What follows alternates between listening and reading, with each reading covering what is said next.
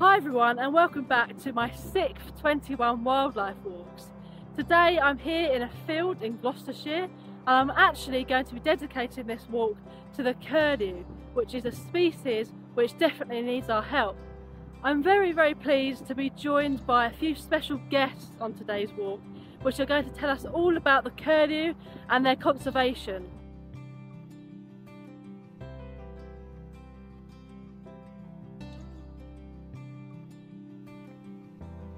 After looking at and learning about the curlew's breeding habitat, the day began with attempting to track down some GPS tagged curlew chicks.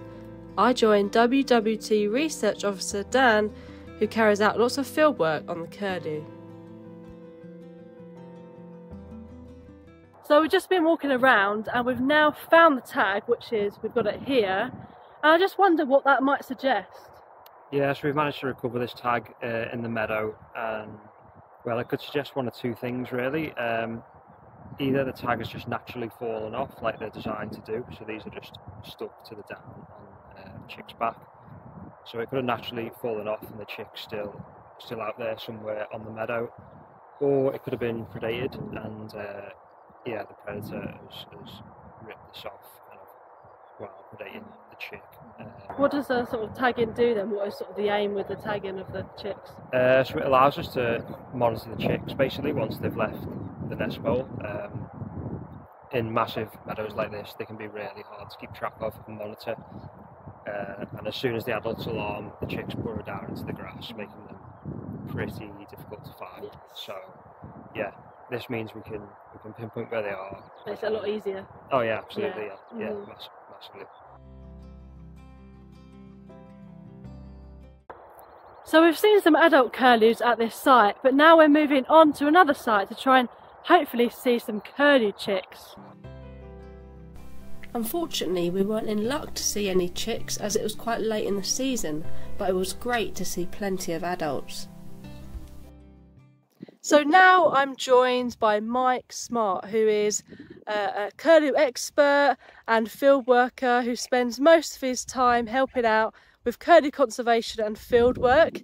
So thank you for joining me. Pleasure. So I just wanted to talk to you a bit more about curlews in the Avon and Severn Vales. So how are they doing here? Well, they're not too badly. As you can see, we're alongside the River Avon, which is in the background. The River Severn's a bit further over, and they nest in these green fields on either side of the river, which tend to be flooded in winter, but are hay meadows in summer.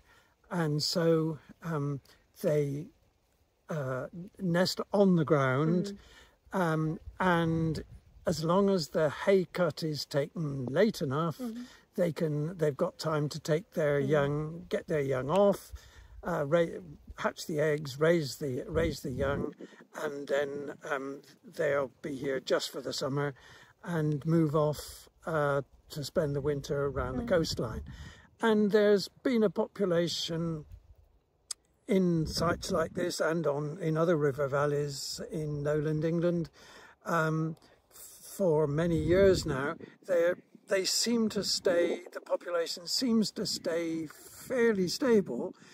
The problem is that they're not very successful at raising chicks, and that obviously means that numbers are going to drop in the long run. So why is that? Why are they not being successful?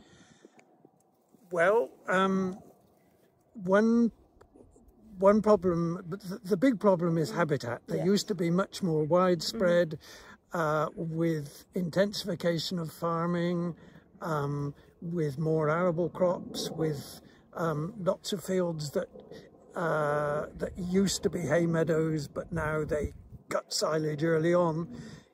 The curlews have a very long hatching period. It takes them over a month to hatch their eggs and another month for the young to be able to fly, and since they nest in April, that takes you into late June, early July. And most farmers want to cut their hay before then. So it's only in these low-lying fields that are quite damp that they managed to survive. Well, thank you very much for joining me today, and thank you for all you do for curlews. Pleasure.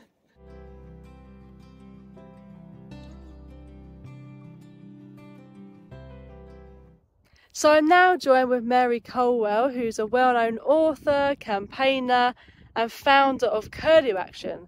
Hi Mary. Hi Maya. So would you be able to tell us maybe a little bit more about the curlew? Yeah. So the curlew is Britain, Europe's largest wading bird, and I like to describe it about the size of a duck, but it's got those long legs and that fantastic longward down curving bill.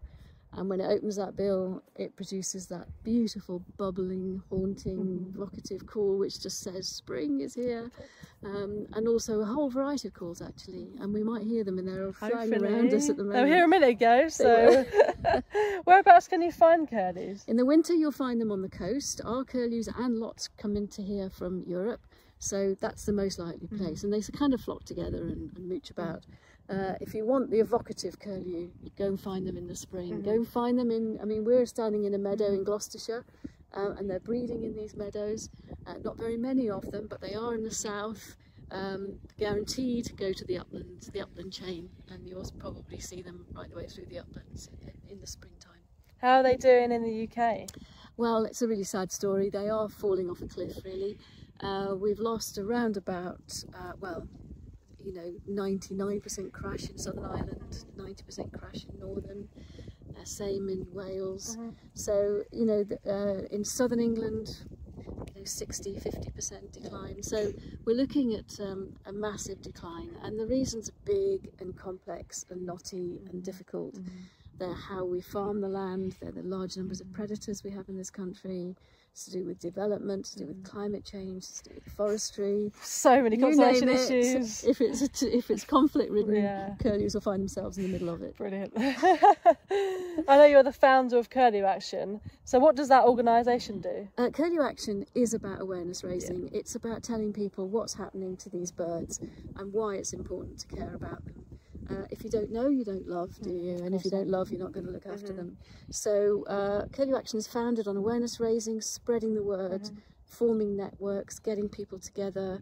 It's also about education, because unless we're educated in nature and we understand what things are and how they're interrelated, it's very difficult to make the right decisions. So Curlew Action is all about awareness raising and education. No, brilliant. It does some brilliant work, and thank you very much for having me today. Oh, it's been a pleasure. Showing me around. I know you said how surprising it was to see them on the coast in the wild winter. No, it's been great just to walk around the fields and, you know, see them on their breeding grounds, because I'm so used to seeing them on the coast in estuaries and areas like that.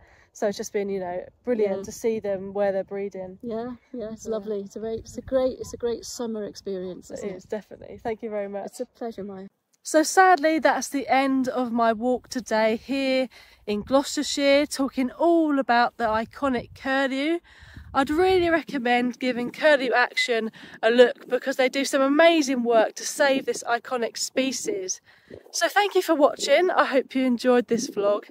If you can, please donate to my Just Giving page, where I'm trying to raise £2,100 for the BTO. The BTO, of course, does research into curlew, so if you can, please donate. Thanks for watching.